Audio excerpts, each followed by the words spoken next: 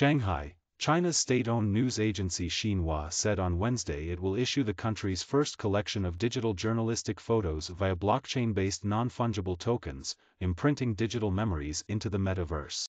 Xinhua said in an official notice it plans to issue the 11 photos free of charge online at 8 p.m. local time on December 24, using the NFT technology, each with limited copies of 10,000. NFTs are blockchain-based ownership certificates that have gained immense popularity this year, featuring everything from an autographed tweet to paintings.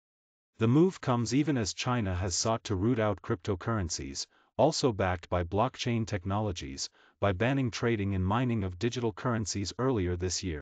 Xinhua's digital collection includes photos that journalists took in 2021 at record historic moments of the year, including the 100th anniversary of the Chinese Communist Party.